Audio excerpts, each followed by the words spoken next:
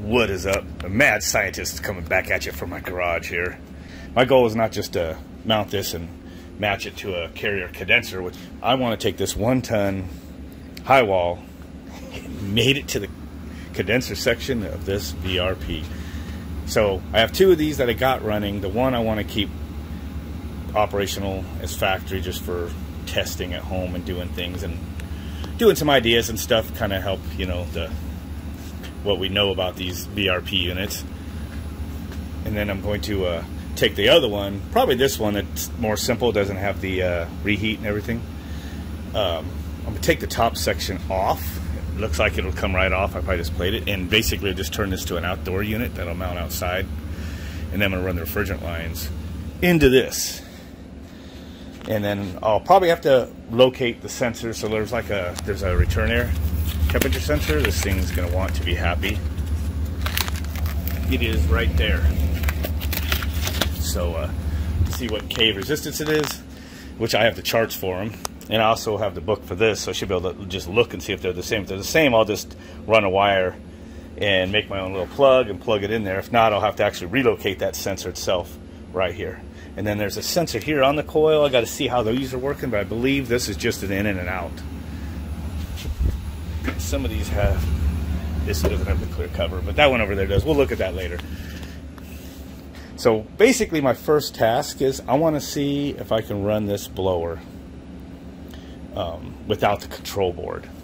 Right now, I have this thing powered up, and it will run the blower with the remote. Of course, it's not going to cool. It'll probably eventually throw a fault if I try to cool, whatnot, whatever. But I'm just curious about the signals here. I have here, you know, the pinouts. And just looking at it, from what I'm guessing is this is your common ground. So ground to pin 3 to pin 1 is your 300 volts DC, you know, in that range. It's your rectified 230 volt AC. And then from ground to white, or from 3 to 4, you're going to get your 14 to 17.5. I'm just calling it 15 volts. Ground to 5, yellow, it's your speed signal, 0 to 5.6. I just called it 0 to 6. And then ground 3 to 6 is FG, and I have the feeling that's a feedback. We're going to find out. So I have this little cheap Amazon oscilloscope that served me well. I have it hooked up right here to 3 and 5, and expecting to see what I'm expecting is 0 volts or 0 speed, and about 5.5 or whatever it's going to be, you know, your full speed. So put it on low speed here, and you're going to see got some information here in the little graph there. As soon as the fan goes, there it goes. 2.75 volts. And the blower's running nice and slow. So I'm going to take this and speed it up to medium there.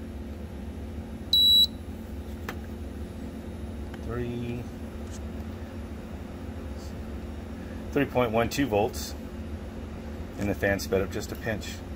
So, and I think one more click is going to be high here. At least as high as it goes without cooling. This is fan only. About 3.75 volts. There's an auto mode, but that probably just does what it wants. Go back to low.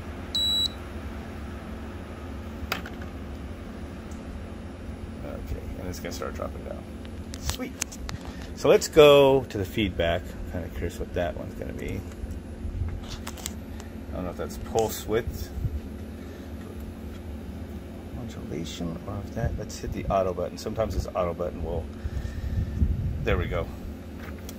Looks like that might be pulse width modulation for the feedback. It's probably just a Hall effect sensor or something in there, or optics.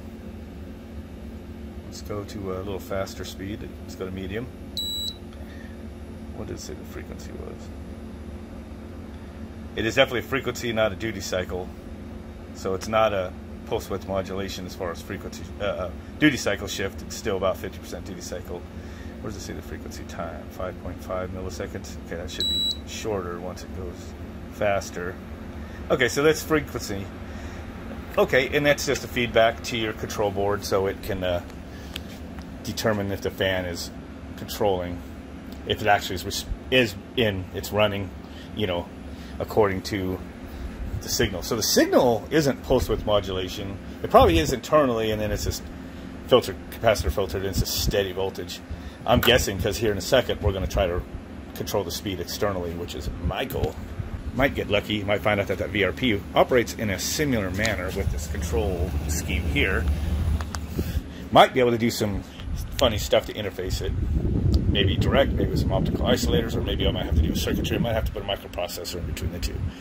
So I really only need a couple speeds. So B, peak. So for some reason that signal is like your 14, 15 volts. I labeled everything. Ground. The red wire you don't want to touch. That's 300 volts, pretty much. And luckily it's over here. So the next one, and this should be just a steady DC voltage right there. And it is 14.7 volts. I just call it 15 volts. So, okay, I'm going to shut this sucker down. And I'm going to unhook some wires, and we're going to see if we can control the speed externally. Okay, first things, got my own little project, pulse width modulation controller I made just for testing stuff like this. This is the pulse width, the duty cycle right here. And then these up-down buttons just shift the frequency. So I'm shifting the frequency higher. I got a really low pulse width frequency right there. Okay, then we'll... This thing, the auto mode, is still on really slow frequency. We'll change that. There we go. And you can see it. 100%, 0. So I have that powered off.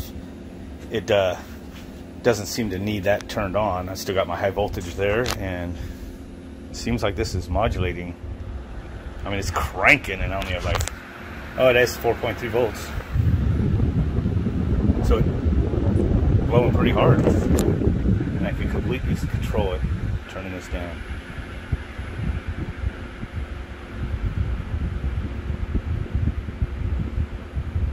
Yeah.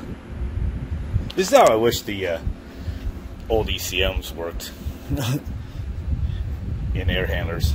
So I could always have used one with pulse width modulation, but definitely easily controlling the fan speed. Turn it down to a whisper there. This is barely blowing. Pick it up. You can just hear it. It instantly changes speed.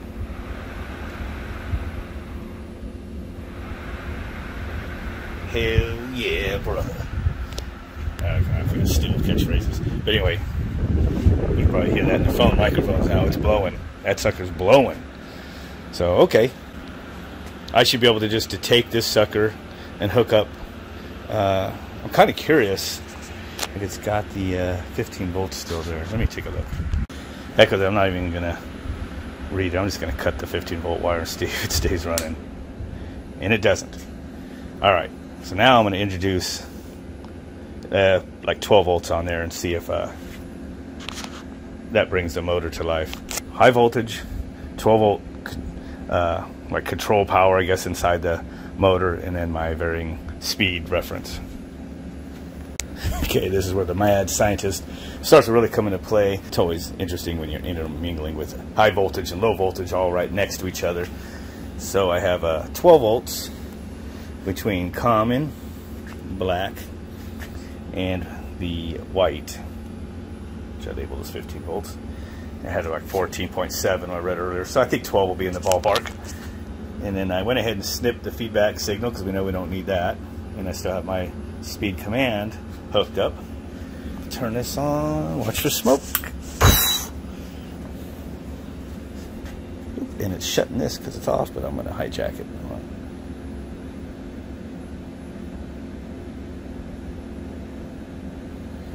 What I need to do is unplug that. You got nothing. Well, it seems that 12 volts is not quite enough in the ballpark. I don't know if I touch this on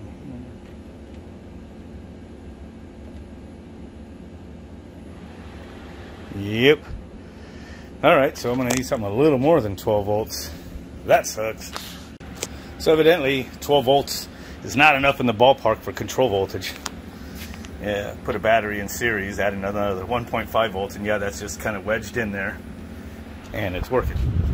So the control voltage probably does need to be 14 to 15 volts. So I'll have to make some sort of a 15 volt power supply to go in to run this motor. It's interesting to know. Being that it is has all one common, I probably could just make some sort of pulse width modulated regulator off of the high voltage, you know, to make the 15 volts. Because I want this all to work off of like a single power supply. When you hook up 300 volts or whatever of batteries, basically, essentially, I just want it to pop this motor. Because this needs to be able to run off grid, because that's how I'm hoping to modify this unit to be able to run off grid. I still have to kind of check out how that motor works. Interesting enough, that other unit I have over there did not have this transformer. So it had just straight, you know, power going into the motor on that one. Here is the other unit. Here's the plug, your high voltage, ground, and then L1, L2, your speed control over here, just the same as that other one. Now this one here, this cable goes to that transformer. It's mounted right there. This one doesn't have. So this one's just mounted right to L1 and L2 over here, and ground. So I gotta look up the motor parts, see if they're different. Obviously this one's not getting the lower voltage sent into it. Maybe there's a chance also maybe the nameplates got mixed up, and one was a 277 volt model. I do believe, from what I found out, and I'm pretty sure the guys confirmed with me, that this board here is the same, but perhaps the 277 volt input is too much for the blower. So this cover says 230, 208. I probably should go, I have the other cover, I should go check it out real quick. So here's some other panels. I don't remember which one's which. Actually, the panels were all just laying loose from when I got it, but what does that say for voltage right there? 265. This is the 277 volt model. That's why it has that transformer in there, set as auto transformer or whatever it is. It's dropping the voltage a little bit. I'm not using 265, 270. I don't need that transformer. I could take that transformer out. Shit, that's funny. So that is interesting. This panel said 208, 230. Never thought anything of it.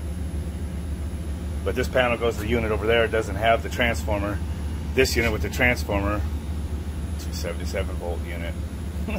Panel out there must go to this one. That's why it's got this step down in series with it. Because that would be 277 volts rectified would be, you know, probably close to 400 volts DC. If not about 400 or so. Who knows? So I'll have to do, it's getting dark. I'm going to do a little bit of rewiring and maybe make another attempt at running this unit. Oh, speaking of that, I was going to say, off of batteries, I'll run this unit. So I don't have quite the peak voltage that we had hooked up before. Remember, it was saying the voltage is too high. Now, hopefully these batteries don't get too charged up, but actually all I have to do is take one out from series. So this unit, sun's down now, so it's running on utility now, so that means it's drained the batteries down. So this bank of batteries then should be staying at whatever peak voltage was today. About 307. So that's good. So I could put this DC, use this to power up that unit, and if it gives a high voltage, you know, issue, then I'll just move the wire and drop the voltage. We can kind of test it out. That'll be something maybe I do tomorrow after work or so. Yeah, one step closer to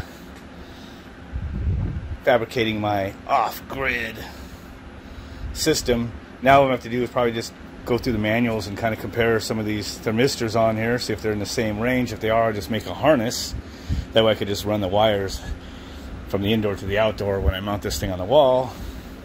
Label them, you know, in and out on the sensors and whatnot. And then that'd be cool. If not, I'm gonna have to relocate some sensors off of that onto this one. It's blowing, actually it's blowing pretty good. And one other thing I noticed was I finally just wedged that duct tire. Now the air is blowing and dropping right on me, so it's actually is cool where I'm standing. But this is most inefficient running this like this. It is a good brutal test on this VRP though, because it's not only, you know, running, you know, it was like 100 degrees earlier. It's, you know, not only just got 100 degrees going to the outdoor coil, it's had a near 100, you know, here drawn into the return. See, it says 95 degrees. It's hot right here. And then it's, I mean, the air's in the 60s. It feels really cold actually coming in on me. Probably should throw my thermometer up there. Let's see if this unit kicks ass or not. Leave that there for a few seconds. We'll see what it is.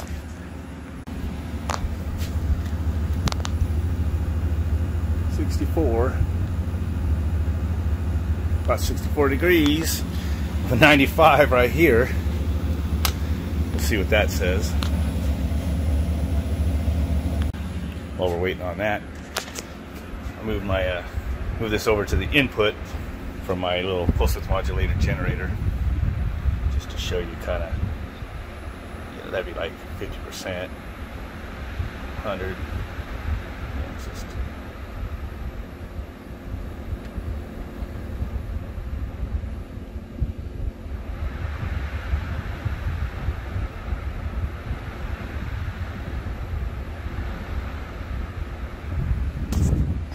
so the next thing I really need to do is see if I can find it in any manuals or whatnot. It might not tell, might just have to start probing that over there and see what kind of signal varies with the fan speed over there.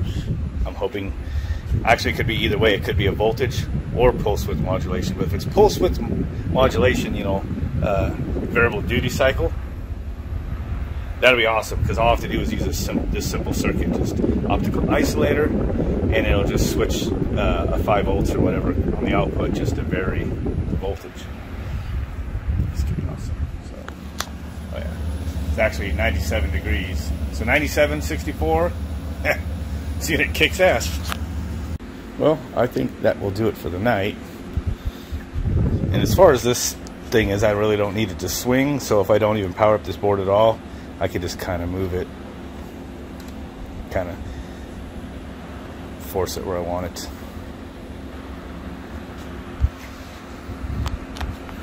Or I could power the unit up. It actually still has the high voltage connected to it now, because that's what I'm feeding into this, but I'll just be feeding batteries into it, or you know, just a rectifier circuit. So I'll probably try hooking this up to batteries next. See how that goes. Okay, well with that, don't forget to like and subscribe, suckers. Share these videos. And we will catch you later.